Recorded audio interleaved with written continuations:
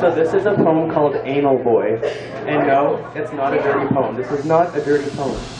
This is a poem about someone I know very well. He is afraid to come out of his inner world, his dreaming world of perfection, of idealism, of order. This disposition is a house of cards that a gust of wind can collapse in only a matter of seconds. His equilibrium taken by the current, a tsunami crashing, sweeping away everyone caught in the fatal path. Do it right, the voice of his mother echoes and reverberates off the cave walls of his mind. Toughen up and don't be a pussy, says his father. He strives to reach for something that he cannot. It's almost like he is trying to touch the moon or take a chunk out of a cloud. He cannot reach it. He will never reach it.